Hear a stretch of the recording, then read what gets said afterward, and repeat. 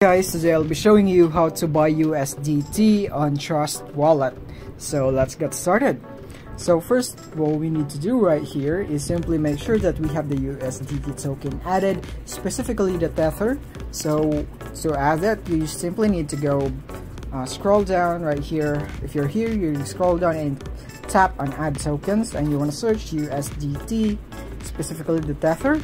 Right there it says Tether right there, ERC20, or you can also go for TRC20 if you want, and you want to enable it. After it has been enabled, you can go back now and you can see the USDT tokens right here. So what you want to do is simply click on it or tap, and you want to tap on buy USDT right there, and you can input how much you want to buy.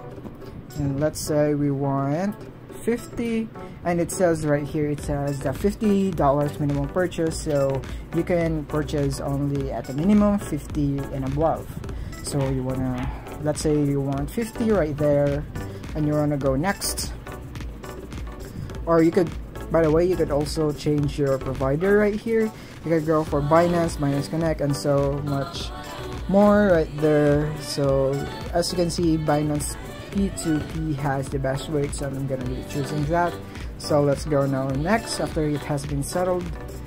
And in here, all you have to do is simply go and register or log in your Binance account right here.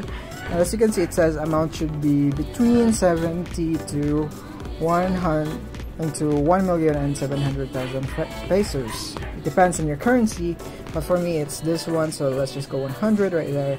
And you wanna go and continue and go to Binance P2P, and in here, let's just wait, let's just accept right there, and it's loading. And as you can see, you can already see right here. So if you want to adjust this again to this USDT into 50, then you could just do that right there.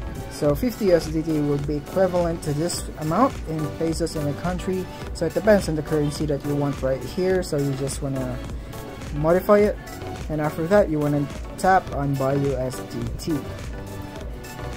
And after this, you want to sign up or log in into your Binance account, and after that you just be providing your card details so that you could pay for your USDT, and that's basically it. That is how you buy USDT on Trust Wallet. Thank you for watching.